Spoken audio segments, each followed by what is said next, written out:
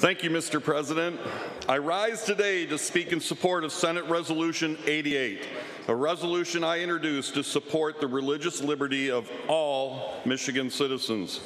The Declaration of Independence affirms that people are endowed by their Creator with certain unalienable rights, that among these are life, liberty, and the pursuit of happiness. It also asserts that governments derive their just powers from the consent of the governed. The First Amendment of the U.S. Constitution plainly states, Congress shall make no law respecting an establishment of religion, or prohibiting the free exercise thereof, or abridging the freedom of speech. The protection was further extended to the actions of the states through the 14th Amendment. Furthermore, the Michigan Constitution clearly upholds that every person shall have the liberty to worship God according to the dictates of his own conscience, and that the civil and political rights, privileges, and capacities of no person shall be diminished on account of religious belief.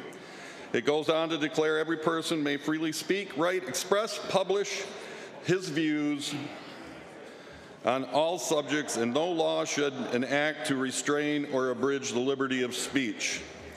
Now, despite these clear prohibitions against government actions infringing upon freedom of expression and the free exercise of religion, people in faith, religious organizations have increasingly become targets of governmental actions by state and local officials seeking to limit religious expression and exercise.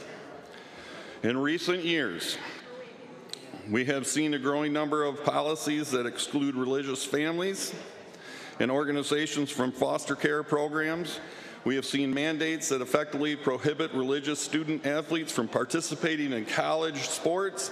We have even seen executive orders issued to close the doors in houses of worship, all right here in the United States of America. The list goes on.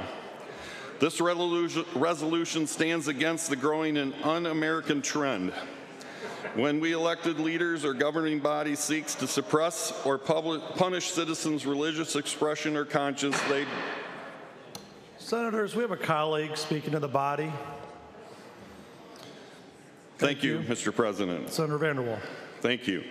When elected leaders or governing bodies seek to suppress or punish a citizen's religious expression or conscience, they betray the fundamental principle of freedom on which our country was founded.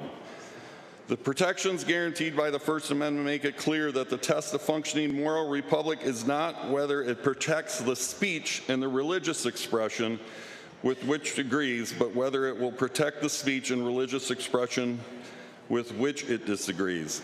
Our continued and vigilant defense of the idea is critical guard against the decay of our great nation.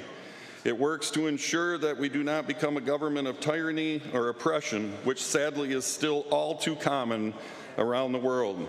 I invite my friends in this chamber to join me in exercising our duty to uphold the Constitution of the United States and the great state of Michigan. Let us make it clear that the Michigan Senate supports religious liberties of Michigan citizens and condemns any form of government action that seeks to infringe upon these sacred freedoms.